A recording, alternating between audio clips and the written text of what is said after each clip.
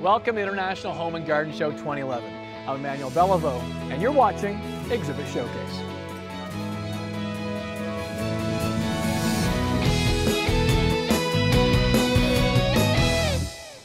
I'm here in the EcoScapers booth with Michelle. Michelle, tell me about your company. Well, we're EcoScapers, and we are a full-service landscape company, but we also empower the do-it-yourselfer. Okay, so why are you called EcoScapers? Well, obviously we're ecology-based, and we're eco-friendly, and we also have an Eco-You-Do department, which is very economical. Well, what is Eco-You-Do?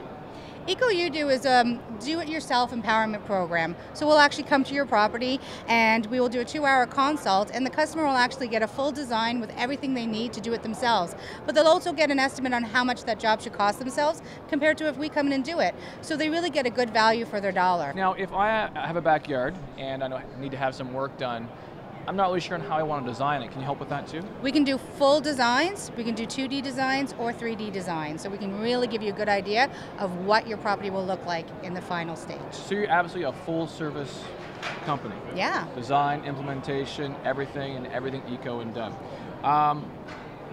You have some eco products here. What do you have here that's so special? Well, one of our vendors is HEFCO, and they have recycled tire products. So something like this little mulch is totally environmentally friendly, it's Canadian made, and it is actually recycled tires. They're color fast stained, and they work just like natural mulch, and it lasts a lot longer and does everything that mulch does. And the one thing with mulch, though, I find mulch actually starts to fade with time. This being rubber, it will not fade. It'll always stay black. It lasts way longer, and it does everything that the mulch needs to do.